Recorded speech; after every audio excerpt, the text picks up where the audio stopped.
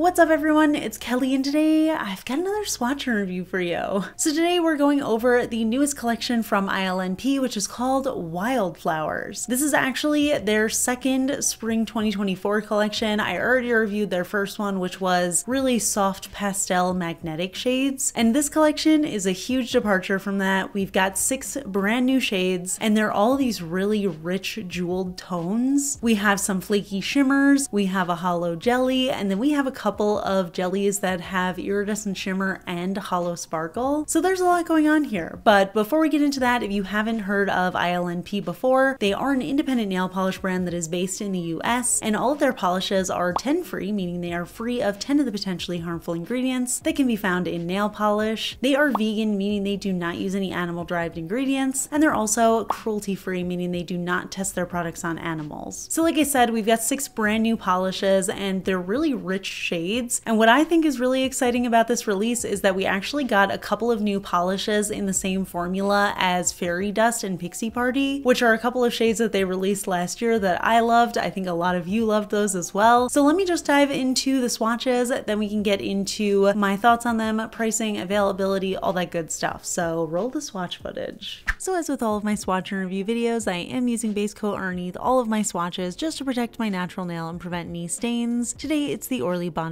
base coat. I'll start off with the shades that have that returning formula that I absolutely love. This first one is called Flower Child, and this one is a pink jelly base that has this super intense blue shimmer as well as a holo shimmer that is super packed in there, so you definitely see a lot on the nail. And I immediately loved this polish. I thought it looked so beautiful in one coat, just as kind of like a sheer wash of color, but I also thought it looked really gorgeous in 2, where it had more color on the nail, but you could still see a little bit of sheerness, a little bit of that visible nail line coming through. But I did end up applying a third coat just to see what it looked like as a more full coverage polish, and it looked absolutely stunning that way as well. So I love shades like this where you can kind of decide how intense you want them to be. Of course, in 3 coats, that's when I see like the most holo, the most of that blue shimmer, and I do think it actually looks more intensely blue in real life than it looks on camera, but just a stunning shade, stunning formula. And then we have the shade Bluebell, which is a very similar type of polish. This time we have this kind of periwinkle blue jelly base, and then within that we've got this iridescent shimmer that shifts between a copper and a yellowish gold. And then we also have that intense holo sparkle running throughout. And I did find the formula on this one to be a little bit different. I didn't find it to be as even as Flower Child in less coats, but I still think it looks super stunning as a 3-coater with that full kind of coverage, or as full of coverage as you can get with a sheer, where you still see a little bit of that visible nail line, but the color is really intense on the nail, and when the light hits it, that iridescent shimmer and holo sparkle just looks so intense on the nail. Next up, we have a little bit different of a formula. This polish is called Songbird, and this one is this really intense blue jelly base that has a subtle silver holo sparkle running throughout, and you can see it's just kind of scattered throughout the nail. And this was a shade that I wasn't expecting for a spring collection because I do think it's a little bit deep of a color, but I actually love this shade and I feel like I could make this work for multiple seasons. It definitely feels like it would be a great summer nights kind of manicure with that intense blue and the sparkles that almost look like stars, but I could also see it being a really beautiful wintry kind of shade, especially if you did like little snowflake nail art over it. So I do think it's really gorgeous. I ended up needing 3 coats for full coverage, but it is a pretty thin polish, so it doesn't feel like 3 coats are on my nail. And then the last 3 polishes in this collection are this type of flaky finish. So we've got a jelly base, and then we've got a matching color flaky within it. And this first one, Willow, is this gorgeous, very yellow toned green. It actually kind of looks like a chartreuse as I'm applying it, but once I got it to full coverage, I feel like it was more of a lime green kind of color because it lost a little bit of that yellowiness as I was making it more opaque. And again, it did have a little bit of sheerness, and I think if you wanted that chartreuse color, you could do 2 coats, but I ended up doing 3 for what I think is the perfect coverage for this type of manicure. You can still very subtly see that nail line, but it's also very intensely saturated of a color. And I do think their there's something pretty springy about having a slight sheerness to an otherwise very vibrant saturated polish. Then we have the shade Melody, which is this really vibrant orange jelly base that again has these matching little flakies running throughout. And you can see on the first coat it was very sheer, very jelly-like, but pretty quickly it started getting very opaque. I actually think I got really intense coverage in 2 coats, and I probably would wear this as a 2-coater, but just because I wanted to see how intense that color got, I ended up applying a 3rd coat, and I think that actually gave me true coverage. So I didn't see my visible nail line at all. It was fully opaque on the nail, but I like that as well, because if I wanted a little bit more of a sheer springy look, I could do 2 coats, and if I wanted a more intense vibrant summery look, I could do 3. And last but not least, we have the shade Petals, and this one is a pink jelly that has the matching pink flakies running throughout. And again, kind of the same situation with the formula here. So in the first coat it looked a little bit sheer, but once I applied that 2nd coat I actually got really nice coverage, and this one ended up being the most opaque in the collection because I actually found that it gave me pretty good coverage over that visible nail line in just 2 coats. But again, I did want to do a 3rd coat just to see, and I think it actually ended up looking pretty similar. So this one I do think was a 2-coater on me, but of course if you have longer nails you probably do need a 3rd anyway. But like I said, and I'll talk about it a little bit more later, I do feel like ILNP 3-coaters don't necessarily feel like you're wearing 3 coats because they are thinner and more buildable. So it's not a nuisance like it can be for some other brands, just because they're so thin and easy to work with that it doesn't really feel like you have a thick manicure on. So here are all the polishes together, and I have to say normally I don't love the ILNP collections that have different finishes because sometimes I do find them to be a little bit more disjointed where the color story together doesn't necessarily match, but I actually did end up really liking this. I do think that there's 2 distinct feelings here. We've got these sheer iridescent holo polishes in Bluebell and Flower Child, and then we have these more intense vibrant jellies with the other 4, and I do think that they don't necessarily work together if you wanted to do a Skittle manicure, but I still like the collection as a whole because I do think that it kind of gives all of the vibes that I like for springtime. So we have the more sheer, softer kind of colors, but then we also have these vibrant shades, and they happen to be in a more jelly-like formula, so I can make them more sheer if I want that springy sheerness while still getting a very bold, saturated color. So I actually do like that about this collection. I think it's pretty fun, and I do think that without Bluebell, this would make a very pretty Skittle with Flower Child first, going into Petals, Melody, Willow, and then Songbird. So I think that would be a cute idea. So those are the polishes, and I honestly love these. I love these super rich, vibrant colors for spring. I also think that it's just a great transition into summer, but I really just love thinking of spring as this very vibrant, lush, flowery kind of time rather than that dusty, soft kind of time of year. So I really appreciate them doing both versions for spring collections. They already had their soft, dusty shades, but now they're doing like the rich, vibrant hues that I love. So it's really nice. They kind of just made something for everyone here. I did find that a lot of these ended up taking 3 coats for full coverage for me. This is something I've mentioned in previous ILNP videos, but their formulas are very thin and buildable, so I don't mind wearing them in 3 coats. However, I have noticed that over the last couple of years, their polishes have been a little bit more opaque on me, so I was kind of surprised to see them go back to this type of formula that's a little bit less opaque. Like I said, I don't mind it. I think that their polishes are very layered, so the more coats that you do, the more depth you get and the more sparkle or flaky or whatever's in it. So I feel like building it up honestly just ends up making the polish more beautiful anyway, so I have no problem with that. Now let's get into pricing and availability. All of these polishes are actually coming out this Friday, April 26th. I do like to review these a little bit early because they do have a discount during their pre-order. So all of the polishes come in 12 milliliter bottles. They have a medium wide flat brush with a straight tip, and they retail for $10 USD each. But if you get them during the pre-order, they retail for $9 USD each. So I always like to recommend grabbing the polishes as soon as they come out because that's when you're going to get that great discount. But yeah, like I said, overall, I really enjoyed this collection. I love the colors. I feel like it's just going to be a perfect transition from springtime into summer, and I would love to hear your thoughts. So let me know, what do you think of this collection? collection. Which collection of the 2 spring ones do you prefer? Did you prefer those dusty magnetic pastel shades, or do you prefer these richer jelly kind of shades? Leave it in the comments, we can chat about it. If you enjoy my swatch and review videos, please hit that like button. It really helps me out. It lets me know I'm doing a good job. And if you're not already subscribed to my channel, please consider subscribing. I put out new videos every Monday, Wednesday, and Friday. And of course, a huge shout out to my supporters on Patreon, my royal astronomer Amanda M, as well as my cosmic admirals Paola, Ken, Rosie, and Angel. I really appreciate your support, and I'll see you all in my next video.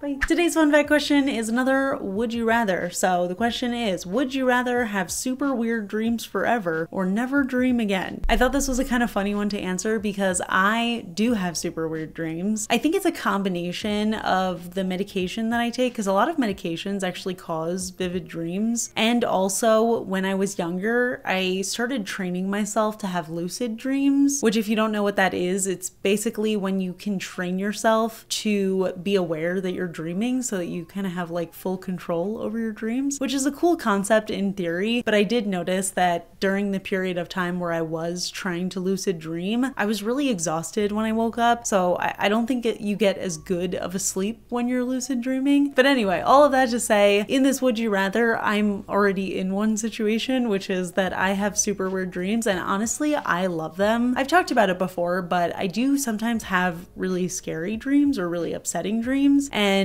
I try not to let that affect me outside of the dream, because in my mind, it's kind of like watching a TV show or a movie. Sometimes I like unsettling TV shows and movies, so it's always kind of interesting even when they're bad. It's like, I don't know, like watching TV while I'm sleeping.